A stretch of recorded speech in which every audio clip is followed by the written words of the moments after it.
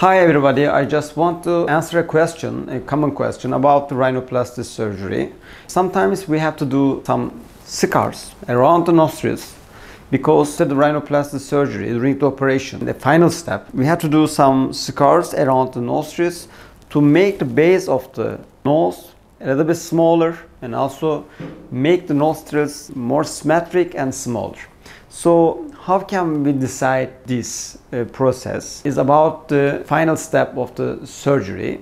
When we check it, we have to look at from the base of the nose, and it must be like a triangle shape. So if it's not, we have to make a small incision, take the excess skin from the base of the nose and suture it to create a symmetric and smaller nostrils and to narrow the base of the nose. And so we will do an incision here. We have to make a suturing and then it creates an incision. And how does it heal?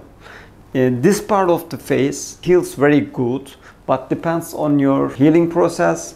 It may cause a scar around the nostrils, and after 1 year it will be invisible. And thank you for watching me.